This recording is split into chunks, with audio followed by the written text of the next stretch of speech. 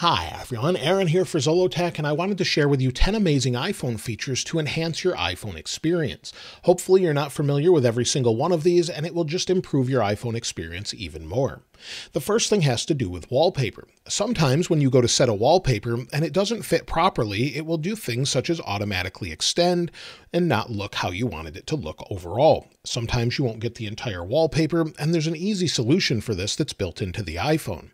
If we go back to our home screen, go to Photos, within a photo, you'll see here's a wallpaper that's meant specifically for an iPad, and while this would look great on an iPad, it won't fit directly on an iPhone.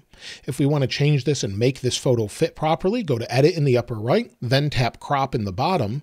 We can tap Crop again, or just tap the little boxes in the upper right. That's just sort of a fast way to get into that. Then slide over to Wallpaper and just tap Wallpaper. You can orient it based on which way you want to use it. So depending on how your phone is rotated, you can set it that way, move it around to where it fits properly, and then go ahead and tap Done. So if we go to Done, then we go and share it, or go to our share sheet and then use as a wallpaper, you'll see that it fits properly. It's not automatically extending the image, and we could do that if we want, or crop into it, but it won't do it on its own. It will fit properly on the iPhone that you're using, and it solves that issue. So sometimes you can't have the entire wallpaper because it's just not formatted properly. That should fix that for you. The next feature has to do with Notes. Notes contains a lot of different features many people don't realize is there. Maybe you need to scan a document that you have to sign for someone and you don't have a fax machine, or they want an email of something signed, or just something that has your signature on it, or you need to fill out altogether. You can do this directly in the Notes app by scanning a document, photos, and more. If we go into the Notes app, tap on the camera, and then go to Scan Documents, it will bring up the camera and allow us to scan a document automatically. We'll bring in our Apple Watch Ultra pamphlet. You'll see it recognizes it by itself and takes a photo immediately. Maybe we have a document here for a standard application. This is just a sample document. You'll see there, it recognizes the document, takes the photo, and then adds it to our note automatically. Once we're done, tap Save, and we can see those in just a moment. Give it a second to process, and now we have our documents. So once we're done, we can tap this button here and see more options for each individual photo. We can change it, rotate it, add a filter, or insert a blank page. We'll go back here, and once we're happy with that, all we need to do is send it, or we can mark it up with this little tool here if we need to write on it, maybe go to a pencil and sign something, or write on it. Once we're done, we can then share it. Tap the little share sheet icon, make sure it says send copy, and then scroll down to save files. So you can save this to a file, copy it, print it, or whatever you'd like. So if you'd like to save it, you'll have that option, and you'll have more options in the upper right. This is just for sorting to find it. So if you want to add a tag to your file, you can do that also. So this is a great way to just save a file that you need to mark up and then send to someone else. So you could email that, save it to your files, or anything you'd like to do with it. One feature I think gets overlooked a lot in iOS is Spotlight Search. Apple continues to add more and more to this. So if we pull down from the middle of our screen, or just tap the search icon at the bottom if you don't have that disabled, you'll get your search options. Here you could search for just about anything, whether it's a movie such as Back to the Future. It will give you more information about that. You can go directly to a web page about it, show more results, and see all the different options for it. However, you can convert things in here as well. And this is something I use all the time, since where I live, we use Fahrenheit. Other places use Celsius for temperature measurement, or kilometers and miles per hour, or just even currencies. So maybe I want to know what 120 kilometers per hour is in miles per hour. Just start typing and it will show me right away that it's 74.56 miles, or miles per hour. Maybe I want to know what a temperature is, maybe in Celsius, but I'm in Fahrenheit. So I'll type 76F for Fahrenheit, and now it tells me it's 24.44 degrees Celsius.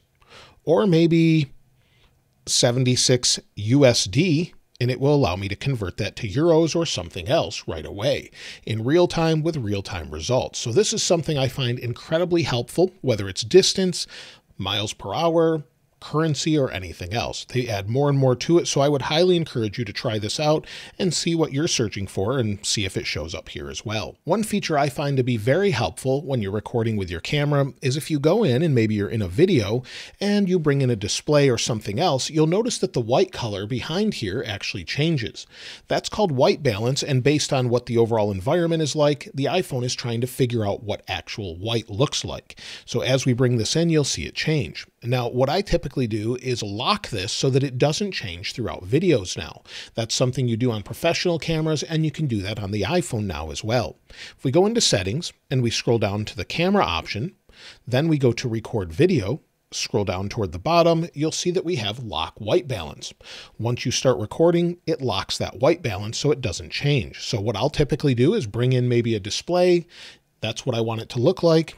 Tap record. Now it's locked. If I bring the display out, it may dim it because it's controlling exposure, but the white balance itself is not changing. So that's something I find very helpful, and it makes things look more accurate and less distracting as less things are changing in the background. There's some features in photos many people aren't utilizing, and one of those has to do with editing your photo. If we go into this photo, the wallpaper, again linked in the description, we'll go to edit. And then within the edit, maybe we want to change a few different things here. Whether it's the highlights, we'll just change it here a little bit. Maybe we'll saturate it a little bit. We'll make it much more saturated.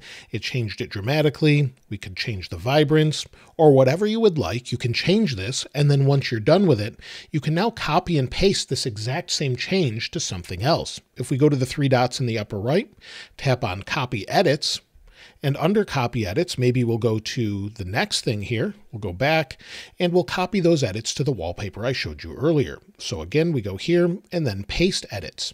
And now it changes it. There it goes. It brightens it up and changes it overall. You can do that with anything and just paste the edits over and over. So here's another one. We'll change it. It pasted the edit, and now it looks exactly like I had before. So it's a very helpful feature that many people don't use if they want to edit many things at once. Also in photos, if you have a pet, whether it's a dog, cat, bird, or maybe it recognizes a flower or a person, you can name this, tag it, and then make it easier to search for those specific things. So if we wanted to see all of the different photos of this particular golden retriever, tap on the eye here as it recognizes something. We can see that it recognizes it's a golden retriever. And then if we tap this little icon in the bottom left of the photo, we can name this pet. We can see all photos with this pet in it, make a key photo, or feature this pet less. So we'll tap Name This Pet.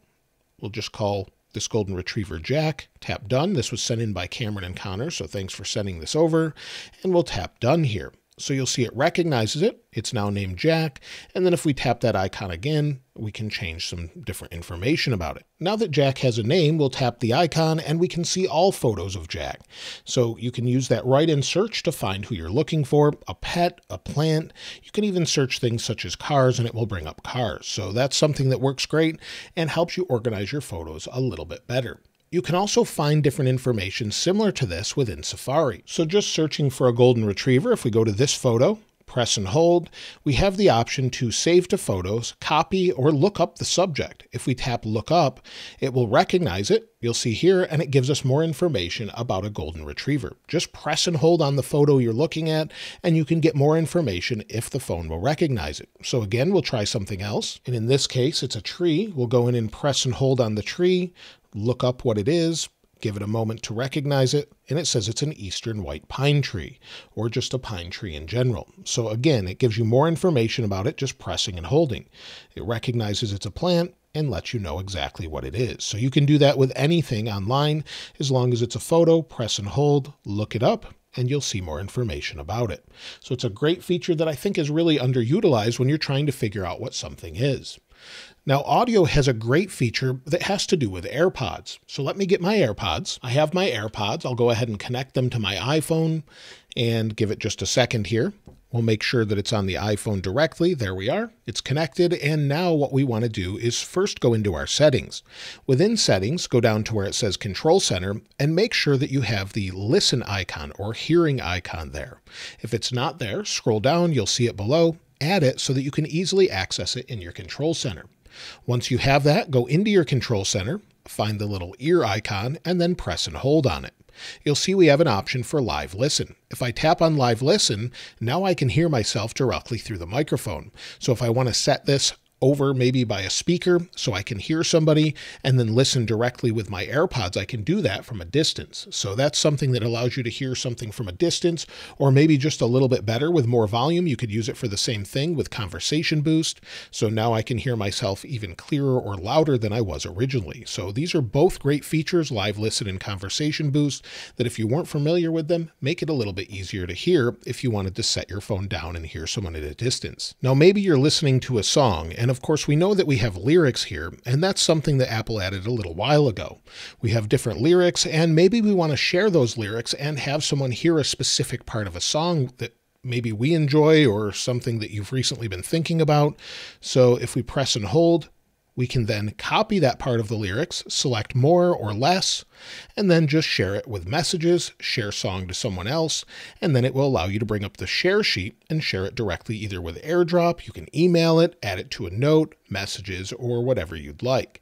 So that's a great way to share some lyrics with someone, let them see exactly what you've been listening to, or maybe just share it for yourself within notes or a document you're working on. Now, if you take a lot of phone calls and maybe you're busy all the time and you want the phone to answer by itself so that you can actually continue working but still answer that phone call since you can't touch your phone, you can enable this by going into your settings. So within your settings, go down to accessibility. Within accessibility, go to where it says touch, and under touch, go to call audio routing. So scroll down to where it says call audio routing. It'll say automatic, at least that's what I have on mine. You can automatically route it to a Bluetooth headset, a speaker, and then have it auto answer a call. So maybe you want it to auto answer a call, turn that on, and then you can give it a time frame into when it will answer that call. So maybe after 3 seconds, or you can change it to a longer duration if you'd like. Just let it ring for 15 seconds and then it will pick up on its own. So if you want to use that, that's actually an option that's fairly helpful if you take a lot of phone calls and need it just to pick up anytime someone calls. Of course, if you're getting a lot of spam calls, this could be annoying because it will automatically pick up the phone call. But otherwise, I think this is a great feature if you need to use it and you're taking a lot of phone calls and you're busy in the kitchen, working on a car, doing something else. There's a feature that was recently added to the Health app to help with medications, and it has additional features that I don't think people realize is there. If we go into the Health app and maybe you take a lot of medications, we'll go into Browse, Medication, and I just added a few different random ones here. If I scroll down, you'll see that it says Drug Interactions, None Found. If maybe we add a medication such as, we'll add warfarin, and again, this is just something I looked up randomly to see if it would interact. We'll just pick something random, tap Next, skip, and tap Done, and then you'll see it says Drug Interactions. Now there's one serious and one moderate. If we go to drug interactions, it will explain some of them and then basically warn you that there could be some interactions with different things here, such as Flonase and warfarin, and then it gives you more information. Of course, you should always consult with a doctor on this or your physician that you have, but again, it will warn you of this and make you aware that maybe some of these things could interact. So that's something I think is very helpful if you take medications or maybe just wonder if something interacts. Add it here, see what you're actually taking, and see if it interacts with it, and then consult your physician. Those are 10 plus iPhone features to enhance your iPhone experience, and hopefully some of those were new to you and can make your experience even better. Let me know if you were familiar with all of them, or if you have any other tips that you think are kind of less known. I'd love to hear from you in the comments below. Of course, like I said before, I'll link this wallpaper in the description like I normally do. And if you haven't subscribed already, please subscribe. And if you enjoyed the video, please give it a like.